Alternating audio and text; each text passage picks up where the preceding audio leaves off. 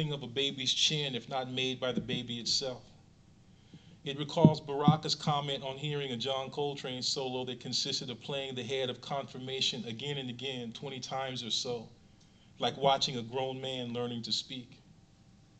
In both cases, as with the Dogon trumpet burst and its part in Song of the Andumbulu 58, and as it's put in Song of the Andumbulu 58, one is back at some beginning, some extremity, taking one back to animating constraint.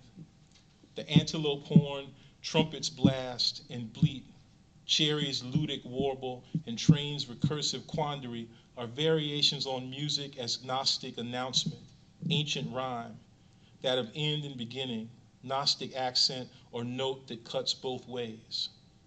But not only music.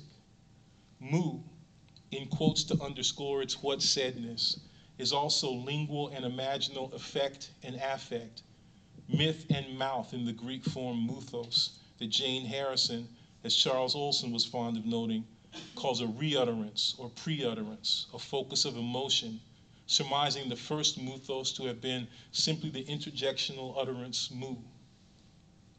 Mu is also lingual and erotic allure, mouth and muse. Mouth, not only noun but verb, and muse, likewise lingual and imaginal process, prod and process.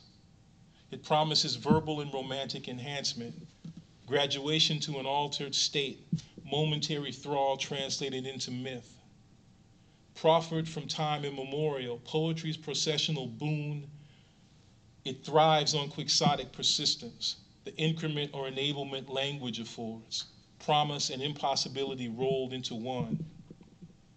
Mu carries a theme of utopic reverie, a theme of lost ground and an elegiac allure recalling the Atlantis-like continent Mu, though thought by some during the late 19th century and early 20th century to have existed long ago in the Pacific. The places named in the Song of the Andumbulu, set foot on by the deceased while alive but lost or taken away by death, could be called Mu.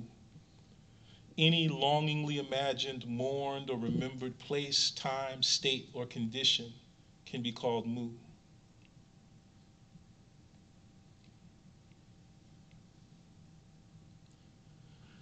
Now, I wanted us to try to think about the relation between Professor Mackey's and Professor Wilderson's dialectic of held fantasy. Professor Wilderson's register is more explicitly and emphatically philosophical, and so our registers might have to shift as well. Entrance into the philosophy of the subject is also perilous, but it seems as if our belatedness makes such peril necessary if the goal is to approach the ship in its hold. This is Professor Wilderson from Red, White, and Black. To put it bluntly, the imaginative labor of cinema, political action, and cultural studies are all afflicted with the same theoretical aphasia. They are speechless in the face of gratuitous violence. This theoretical aphasia is symptomatic of a debilitated ensemble of questions regarding political ontology. At its heart are two registers of imaginative labor. The first register is that of description, the rhetorical labor aimed at explaining the way relations of power are named, categorized, and explored. The second register can be characterized as prescription, the rhetorical labor predicated on the notion that everyone can be emancipated through some form of discursive or symbolic intervention. But emancipation through some form of discursive or symbolic intervention is wanting in the face of a subject position that is not a subject position, what Marx calls a speaking implement, or what Ronald Judy calls an interdiction against subjectivity. In other words, the black has sentient capacity but no relational capacity. As an accumulated and fungible object, rather than an exploited and alienated subject, the black is openly vulnerable to the whims of the world, and so is his or her cultural production. What does it mean? What are the stakes when the world can whimsically transpose one's cultural gestures, the stuff of symbolic intervention, onto another worldly good, a commodity of style?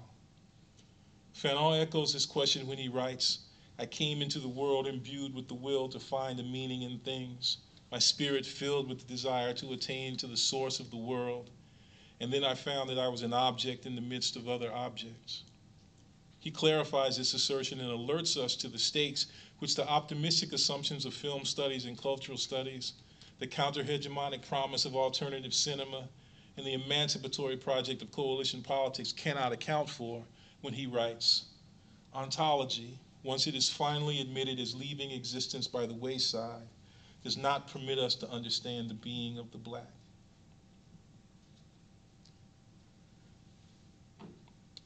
A certain kind of sociological desire is announced in this utterance. In echo not only of Fanon, not only of Orlando Patterson, but of an anticipatory counter-utterance in Du Bois as well. What is our methodological comportment in the face of the question concerning the strange meaning of being black, when the ontological attitude is already under a kind of interdiction with regard to such being? A sociology of relations that would somehow account for the radically non-relational, but this only insofar as relationality is understood to be an expression of power, structured by the givenness of a transcendental subjectivity which the black cannot have, but by which the black can be had, a structural position that he cannot take, but by which he can be taken. The givenness and substantiveness of transcendental subjectivity is assured by a relative nothingness. They remain unquestioned in brutal antisocial support of one another. To speak of the unbridgeable gap between black being and human life is still an attempt to index black existence by way of ontological means.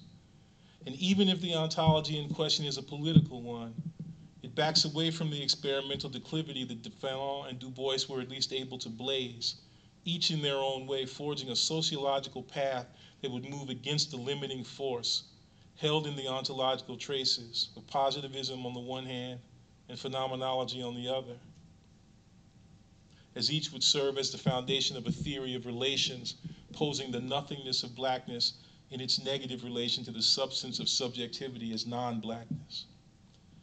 In this regard, blackness remains subject to ontology's sanction against the very idea of black subjectivity. The para-ontological distinction between blackness and blacks is important here, not only because it allows us no longer to be enthralled by the notion that blackness is a property that belongs to blacks, but also because ultimately it allows us to detach blackness from the question of the meaning of being. The difference between pessimism and optimism lies not in the disbelief or belief in descriptions of power relations or emancipatory projects. The difference is given in the space between an assertion of the relative nothingness of blackness or black people in the face, literally, of substantive white or non-black subjectivity, and an inhabitation of absolute nothingness, absolute appositionality, its internal social relations, which remain unstructured by the protocols of subjectivity insofar as absolute nothingness, is most emphatically marked in Glissant's phrase, consent not to be a single being. At stake is a certain black capacity not to desire sovereignty, not to desire ontological relationality, whether it is recast in the terms and forms of a Levinasian ethics or an Arendtian politics, both of which assume and demand sovereignty. For Wilderson, what distinguishes the sovereign, the settler, and even the savage from the slave is that they share, quote, a capacity for time and space coherence. At every scale, the soul, the body, the group, the land, and the universe, they can both practice cartography and, although at every scale their maps are radically incompatible, their respective mapness is never in question. This capacity for cartographic coherence is the thing itself, that which secures subjectivity both for the settler and the savage, and articulates them to one another in a network of connections, transfers, and displacements. And so, of course, one must become interested in things, in a certain relationship between thingliness and nothingness, and blackness that plays itself out in unmapped, unmappable, undercommon sociality. While Nishida Kataro claims that being is thought of in terms of the objectivity of determinate things, a thought, he says, that leads to nihilism and relative nothingness, I would want to think through, by way of Fanon's negation of this condition, how blackness is the site where absolute nothingness and the world of things converge. What Nishida calls the place of absolute nothingness is the hold, where Cherry and Blackwell touch in intimacy from the walls. The whole sovereign expression and recuperation is broken down. Feel the complete lyris of this morbid universe. Flesh, touch, is not where subjectivity and objectivity come together in some kind of self-determining dialectical reality. Beyond that, in the hold, in the basho, is the social life of things. Blackness is fantasy in the hold, and Wilderson's access to it is in the knowledge that he can have nothing, and in the capacity to desire and not to desire, of which this knowledge is an index. It remains for us to structure an accurate sense of what nothing actually is and what it constitutes in the exhaustion of home, intersubjectivity, and what Professor Sexton calls ontological reach. The truth of the formulation that the black cannot be among or in relation to his own is given in terminological failure. What's at stake is how to improvise the declension from among his own to the unmappable zone of para-ontological consent. The promise of another world, or the end of this one, is given in the general critique of world.